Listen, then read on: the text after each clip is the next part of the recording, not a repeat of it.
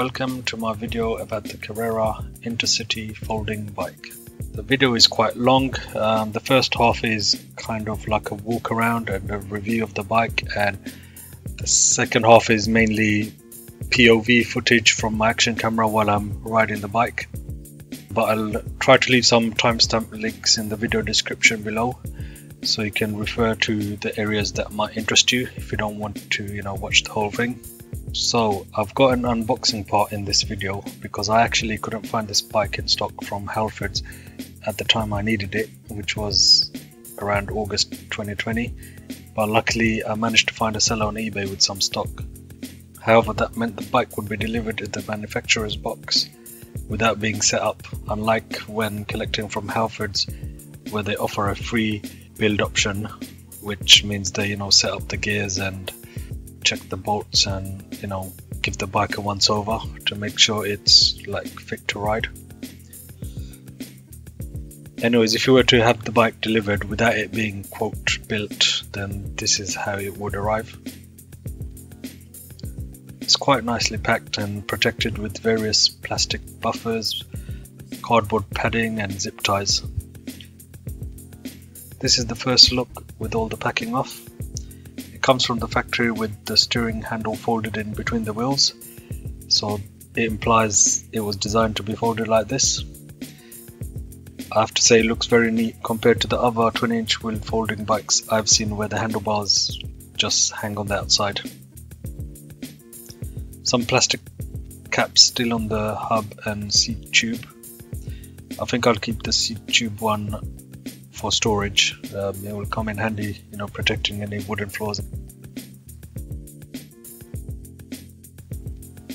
I've taken all the plastic caps and the zip ties off now.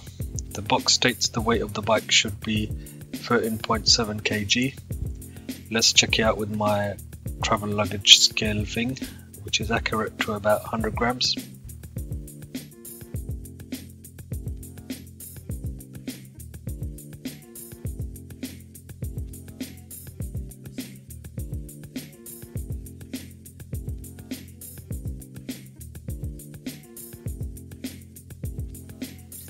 Yep, close enough.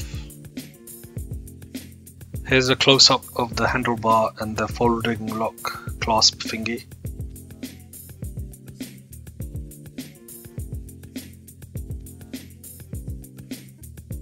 Note how the brake levers and the bell are angled to allow the bike to close properly.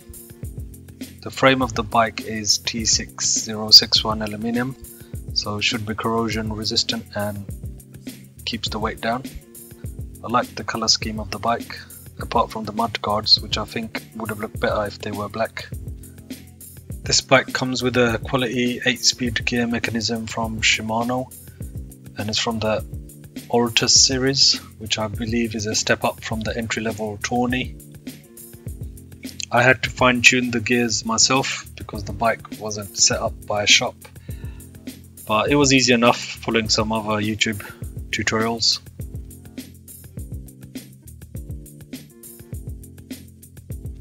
The pedals are also easily folded, even with one hand. The handlebar angle can be adjusted easily by quick release clamps. The height of the handlebar can also be similarly adjusted. You may notice I've left some of the packaging on the fork on for now, as that is where the handlebar rests when folded. I found that the paint on the bike is easily scratched, as I've managed to already scratch the rear wheel frame when attempting to figure out how to fold the bike. So this is something to watch out for if you do decide to buy this bike, and maybe put some masking or insulation tape around the frame in the crucial bits when you're first practicing, just to make sure you don't damage the bike. So my bike came with no air in the tyres, so according to the specs on the tyre wall, the recommended range is between 40 to 65 psi. This is about 2.8 to 4.5 bar.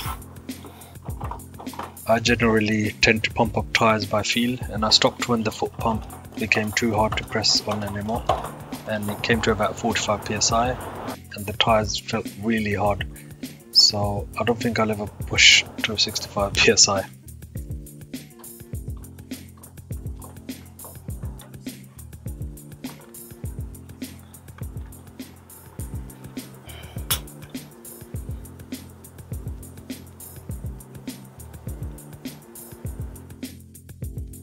Now for some drama. So this actually happened towards the end of my very first long ride.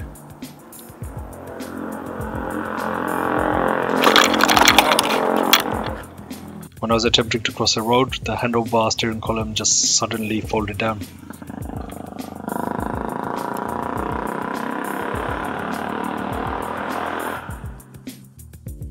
On closer inspection, it appears the quick release clamp on the steering column was too loose to start with, and the vibration from riding had caused it to come loose. Now this may not have been an issue if the bike had been checked over by a shop and set up properly prior to sale, but because I had bought it shipped in the manufacturer's box, I didn't have it as tight as it should have been. As this was my first folding bike, I was none the wiser really, and on the first ride the clamp seemed tight enough, but now I realise it should have been even more tight so as not to vibrate loose on its own. When I was first riding the bike, I was able to close the clamp with a single finger, but after tightening it, which I'll show you how to do in the next clip, I now need to use the force of my whole palm in order to close it. Since then I've ridden about 30 miles and the steering column issue hasn't happened since, and the handlebar actually feels more solid, and I probably should have really picked up on the fact that there was some play in the handlebars initially, but this is now gone since tightening that nut. There is a rubber lock thing at the top of the clamp handle, but I think this is a secondary safety feature. Your clamp should be tight enough not to, unfold on its own or vibrate loose on its own. This is how I tighten the steering column clamp.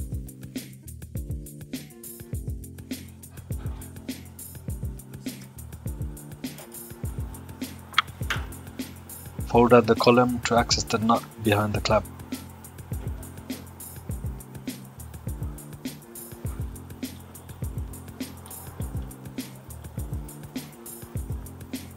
You'll need a 10mm spanner.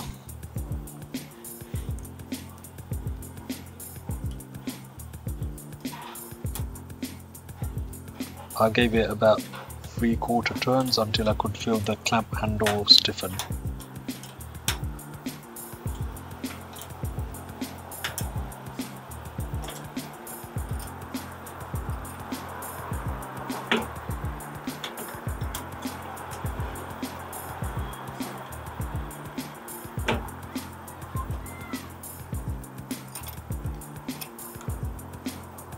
I'll be sure to check this regularly as part of my regular maintenance checks from now on, in case it loosens over time.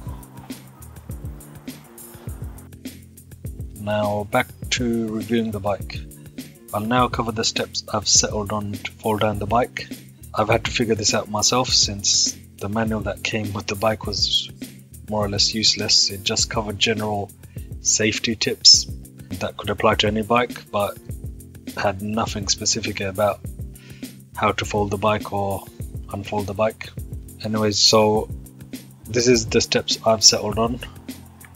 First step is optional. You can fold the pedals in if you really need the bike taking up less width than usual, but on most occasions I don't find it necessary unless it's going to be in a tight gap or something. But I'll show you how to fold the pedals all the same. Just push in from the outer edge and turn it up or down. Next, unclamp the seat post and drop it down. If you clamp right at the top of the seat post, the seat will move freely, but if you want it to stay fixed, just raise it up slightly where the tube gets thicker, then clamp it shut.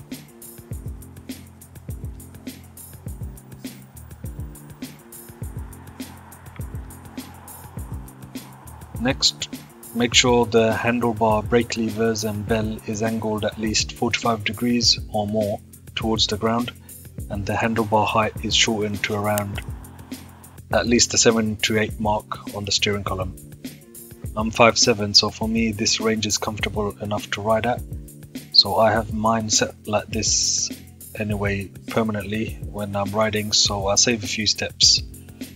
But if you're much taller, you may need to always have to do these extra steps of angling the handbrake levers down and putting the height of the handlebar down as well if you want to put the handlebar in between the wheels. Now it's time to fold the middle. I find it easier to be on the opposite side of the folding clamp so I can fold the bike away from my body. So make sure you're on the side of the bike that has the gearbox derailleur. Undo the middle folding clamp by pushing the locking switch in the direction it says open and holding it with your thumb while you pull out the lever. But before you begin to fold in the body of the bike, use your right hand to secure the handlebars flat against the front wheel. This ensures that when you're closing the front wheel against the rear wheel, it aligns properly and the handlebar doesn't slam into the frame or doesn't block the ball from connecting with the clasp.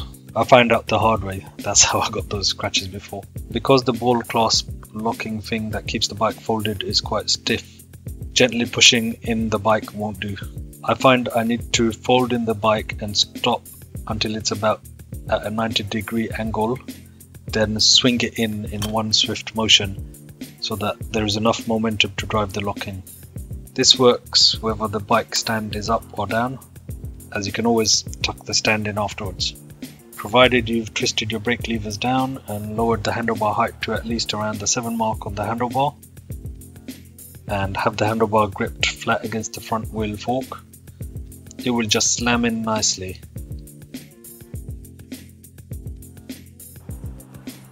Once locked in, the folding lock is really secure and strong, and you can lift the bike up on its side and it will still stay folded and it won't open up, so that's really convenient.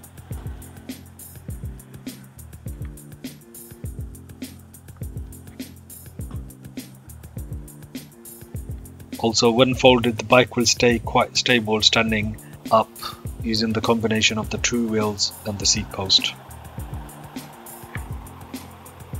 Now, because of the fact the handlebars can be folded in between the wheels and the folding clasp is really strong, this bike can actually somewhat be rolled around, folded quite comfortably if you extend the seat post and use it as a handle. Beware though, you need to be mindful when stopping and letting it down, because the seat post is still up and it won't be stable when you put it down, and there is the risk of the chain ring or chain hitting the ground. So you'll need to lower the seat post and lock it in again when you decide you want to stop rolling and put the bike down.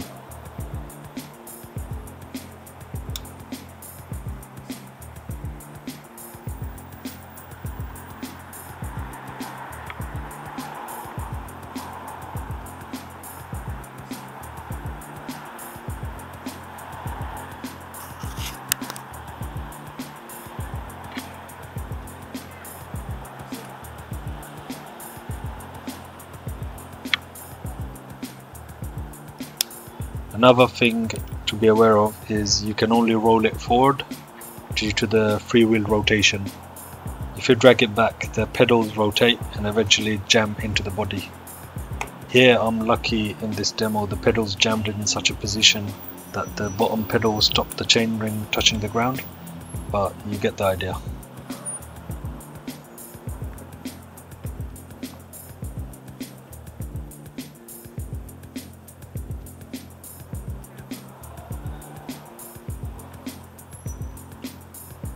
Now onto unfolding the bike. Because the clasp that keeps the bike folded is quite strong, which is a good thing, you need to use a snap motion to unfold the bike, just like you need when closing it. I find it best to grab one hand on the luggage rack and the other on the top end of the handlebar, so you avoid touching the tyres, which could be dirty and wet, and then sharply tugging each end in opposite directions. Unfold the bike and lock down the middle clamp, which just clicks shut, which is nice. Then I like to engage the stand to keep the bike stable, and while down there open up the pedals if you had decided to fold them. Then it's time to prop up the handlebar and secure the steering column clamp. If you've watched the earlier clip in the video, you'll understand I'm a bit OCD about this part now. Make sure the clamp is really tight and engage the rubber safety lock too by pushing it down.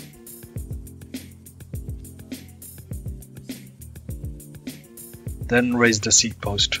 There are markings on the back so you can bring it up to your settings again quite easily.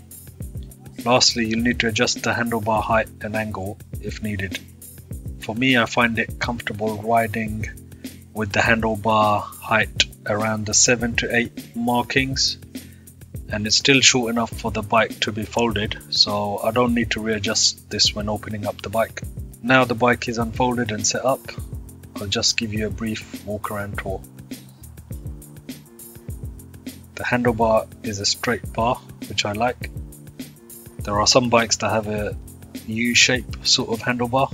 It has sporty mountain bike type end grips and the Shimano Revo shifter on the right.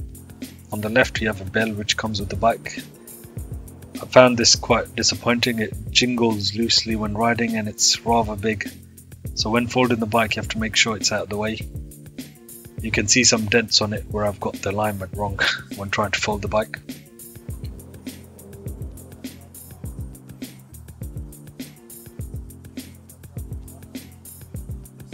Lower down the bike it has V brakes, looks like Pro Max. The spokes on the wheel are black, which goes nicely with the colour scheme. Shame about the mudguards being silver. Tyres are Kenda Quest, and here are the inflation specs. Ranges from 40 to 65 psi or 2.8 to 4.5 bar. Tyre size is 47-406, 20 by 1.75 if you're interested. So far they've been okay, rolls along nicely, not much resistance compared to my 29-inch mountain bike tyres. Bike comes with mud guards and reflectors as standard, so all you need really are lights if you're going to ride after dark. The seat post has markings to aid you quickly in resetting back to your seat height.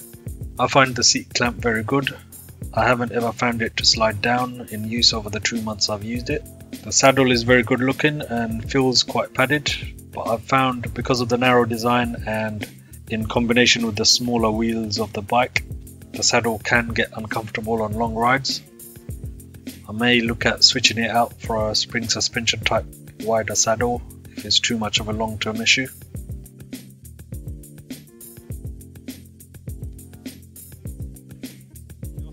Something else worthy of mention is the middle folding clamp. It's made entirely of metal and clicks locked when you push it in, so it's very easy to operate even with one hand and it's still secure. When I was researching potential bikes, I read some bikes actually have plastic parts in their folding clamp, so I'm glad it's not the case here. Here is the metal clasp latch, whatever the word is, that connects to this ball thing on the front wheel.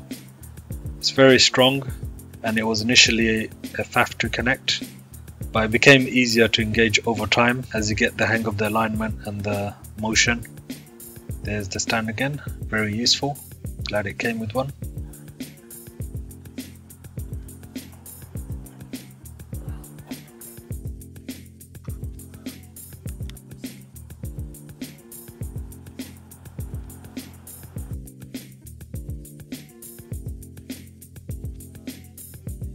The chainring guard is double-sided and black to match the colour scheme. It's a nice touch to save your legs getting oily.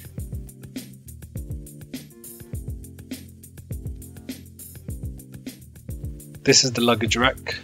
Haven't used it for any loads yet, but I think it's essential anyway for somewhere to grab to hold and lift the bike up, as well as for when you're opening the bike. It has these holes, which I guess are for bungee cords or something, to secure any luggage you put on the rack.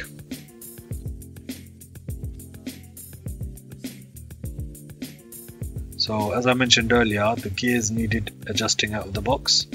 First I loosened this silver nut and stretched tight the gear cable and then tightened the nut again. Then I used the black barrel nut and the 2 screws here to adjust the gear indexing.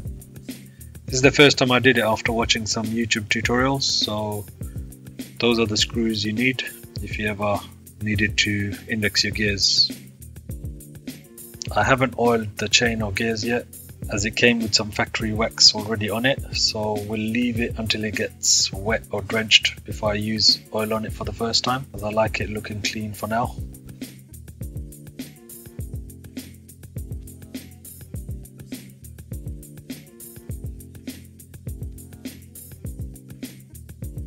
So I'll just cover the handlebar adjustment quickly. You angle it via this quick release clamp.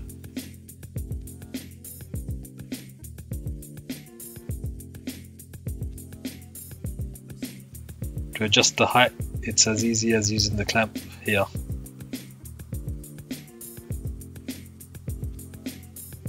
I've read the best height to raise the seat is in line with your hip, so that's where I tend to raise it. You can keep the handlebar higher than the saddle if you want a more upright, laid back posture.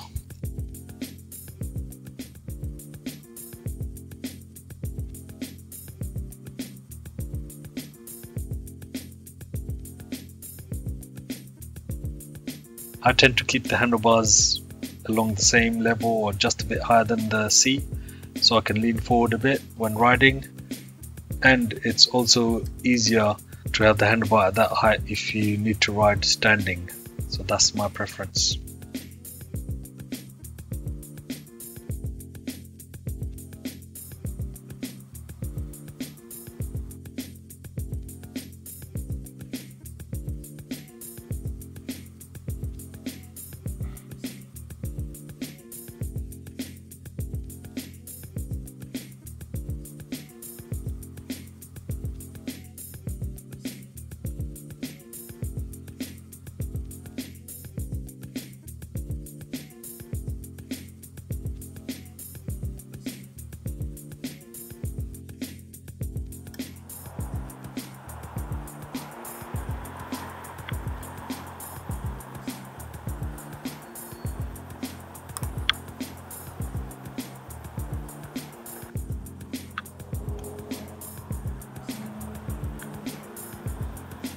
Overall, the bike feels very fun to ride, and it's very responsive and actually rides along like a proper non-folding bike.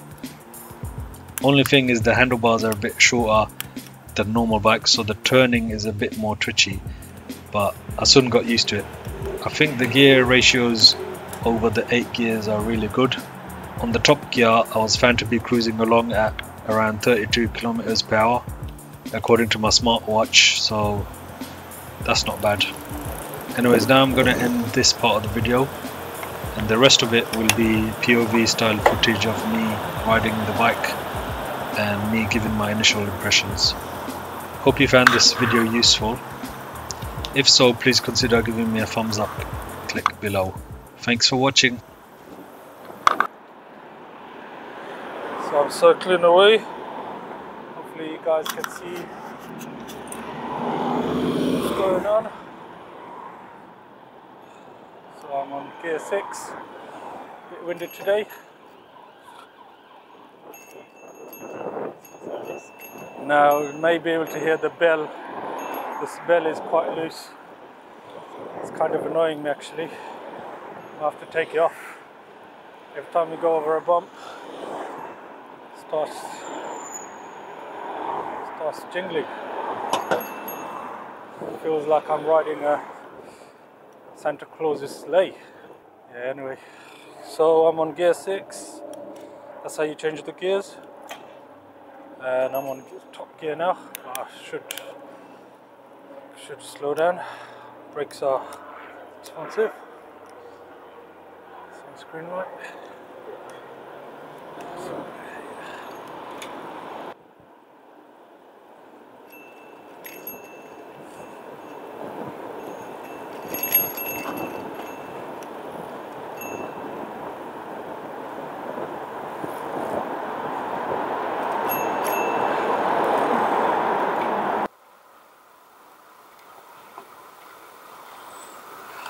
Moving up to 6. Going up over manhole covers. Not bad. Handling the bumps alright. Hope you can hear me. A lot of wind heading my way. Some bumps on the road. With these kind of bumps, I think I'm going to have to get out of the saddle.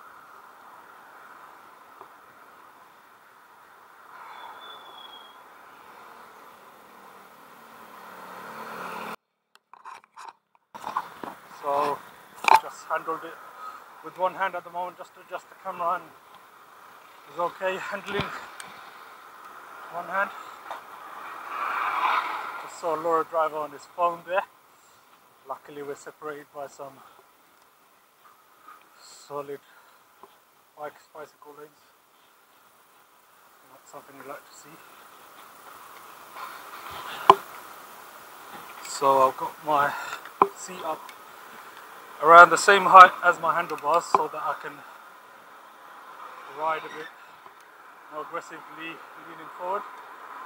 But the beauty with this bike is the handlebar can be adjusted, so when you cycle a bit more upright, then you just raise the handlebar up a bit, so you're sitting up a bit more upright if that's your kind of style. But I'm kind of used to riding, my other bike is a hybrid bike, non-folding, and I'm used to riding like this, so that's the nice thing about this bike.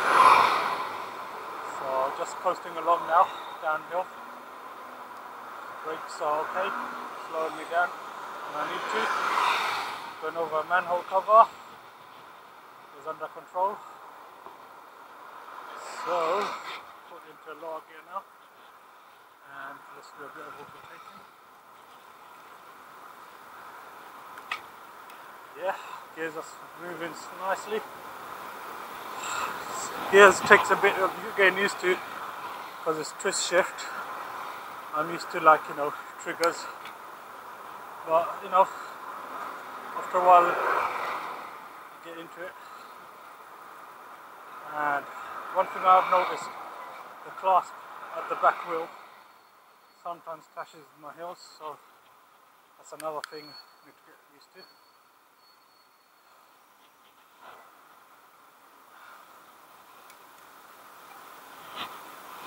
Yeah, so for the ride it's been good, comfortable, and it's taken the bumps in quite nicely. You have to get used to the control of the handlebars. They're a bit narrow, they're more narrow than normal bikes, so every little movement is a bit more twitchy.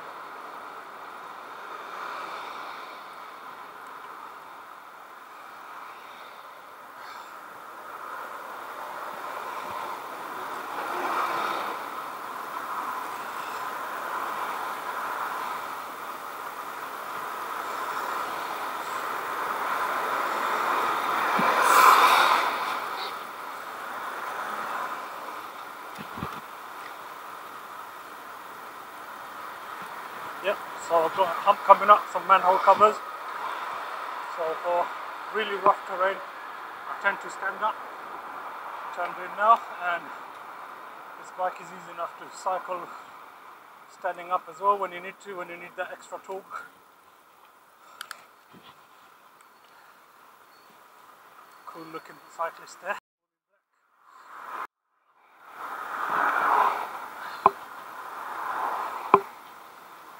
Brakes are nice. I've got my handlebars, I don't know if you can see it, but I've got my brakes angled down because in line with my forearm. But if you're sitting up more, then you need to tilt the handlebar up a bit so the levers are straightforward. Another advantage of keeping my levers like this is when it comes to folding the bike, the levers are up, then it you can't close the bike properly. The levers need to be folded down a bit.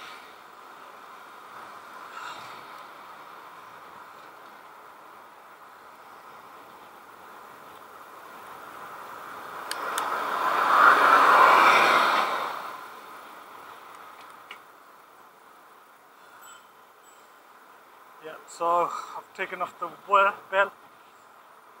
That was annoying me. I think I need to find a replacement bell. Probably got a black one at home.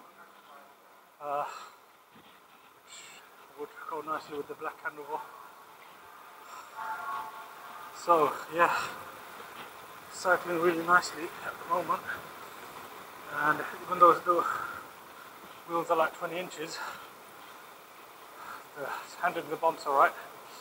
But so far, you know, I've been on just smooth cycle lanes, gone over a few like manhole covers and stuff. Seemed alright.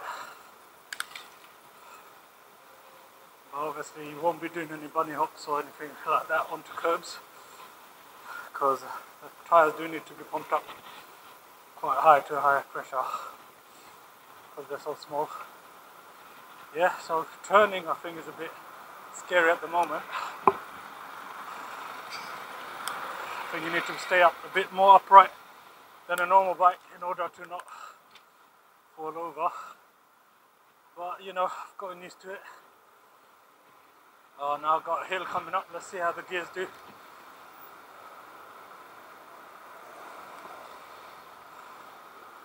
So I guess I should speed up first, get some momentum going. Gear 7 at the moment, gonna ease back. Gear 5, gear 5 is too light actually, and put it back to 6. Taking it easy. I'm on gear 3 now, and yeah, it's helping. Like I said, you can stand up if you want to put some extra pressure on, but for now, that was okay. It's nice to have 8 gears.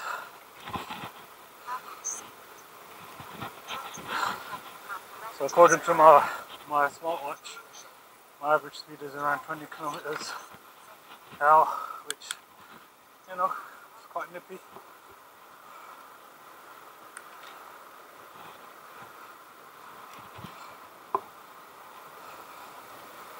So yeah,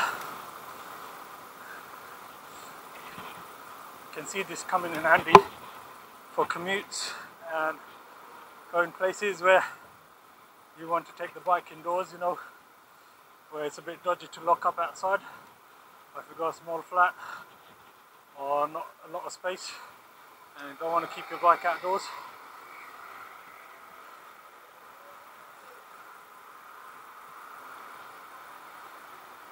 It's really windy today.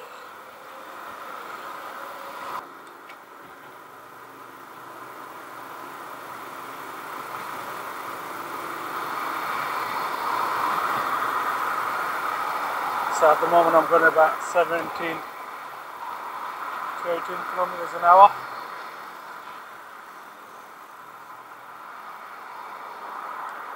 He said fast, he meant fast.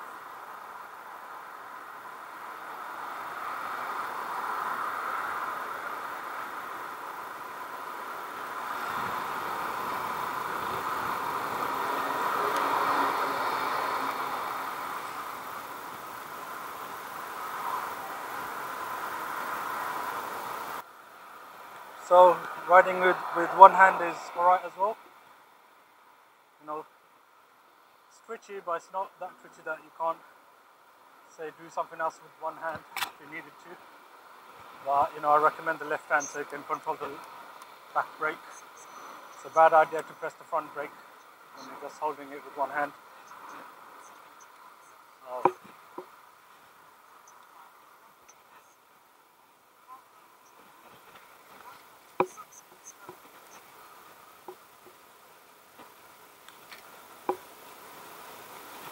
Bumps on the road. I tend to like lift myself up off the saddle a bit when coming across bumps anyway, because although it does cushion it a bit, over time you don't want to feel too many bumps. So I'm on top gear now, going downhill, doing 24 kilometers per hour. And yeah, nicely cruising along.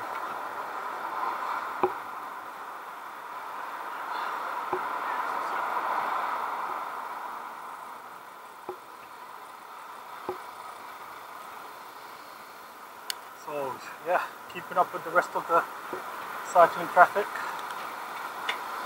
and actually going faster than some as well. So So far so good.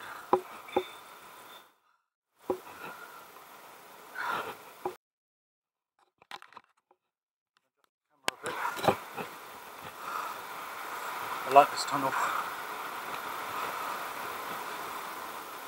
So yeah, I can see myself using this for commuting to work or something. For doing anything like between 3 to 5 miles, it would be no sweat. But if I was going to be going for a longer ride, say out with the boys somewhere, yeah, I'd probably take my full-size bike, the hybrid, just because it's over long distances. I can see this becoming uncomfortable. Or you could probably use this for longer journeys if you change the saddle with like a suspension, spring type saddle, because this bike hasn't got any suspension anywhere and the wheels are small, so can't really absorb too much vibration from the road. Well, I guess I haven't tried the Bromptons myself, but Bromptons have even smaller wheels, 16-inch wheels. So, but some of the higher models do have suspension at the back, so that kind of balances it out. Yeah, since hitting the back clasp metal thing the first few times, I've kind of become mindful of it now and haven't hit it anymore. So I guess it just takes getting used to. Yeah, so I like the fact that you can raise the handlebar.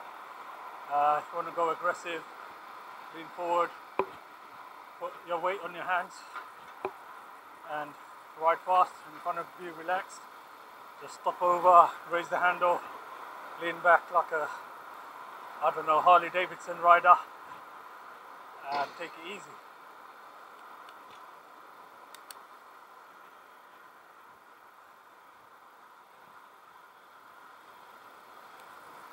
So coming up to a notorious hill of Tyre Hill, and let's see how the gears handle it.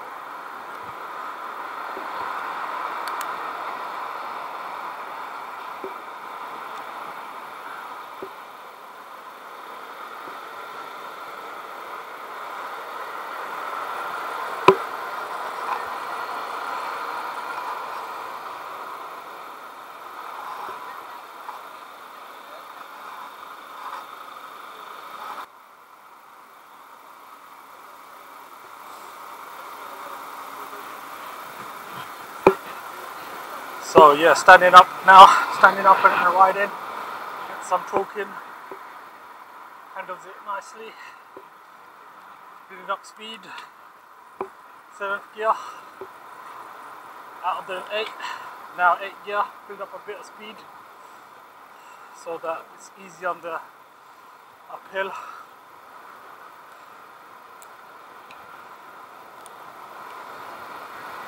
Ease back a bit. Oh, oncoming traffic ruined my momentum.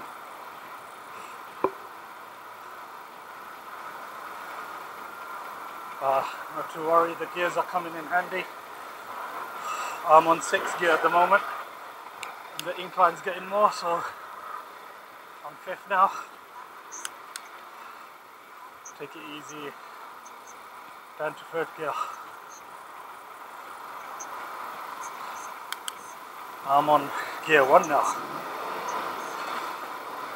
Yeah, so having 8 gears definitely helps.